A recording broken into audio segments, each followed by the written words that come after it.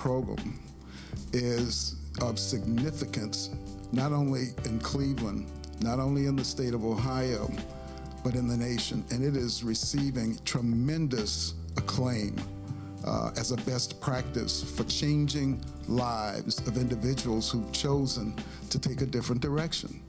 And for those of you who are graduating from this program, you've done just that. IT is one of the innovation engines that we're going to have driving economic growth here in Northeast Ohio.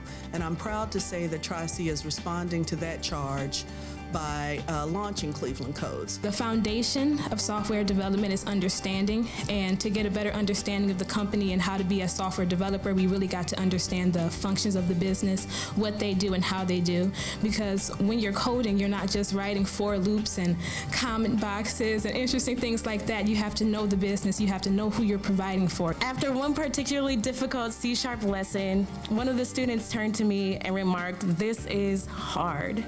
And I had to agree, it is hard, it's difficult, but it's also really rewarding, and it's been such an amazing experience. It's such an amazing opportunity to not only be able to learn from two best instructors I ever had, but to able to get the real world experience.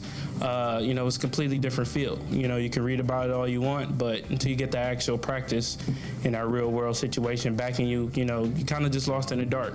Another person who, our group that couldn't join us is going to be joining us via technology here. I have gained tremendous experience and knowledge of emerging and advanced technologies and how they intersect with software development.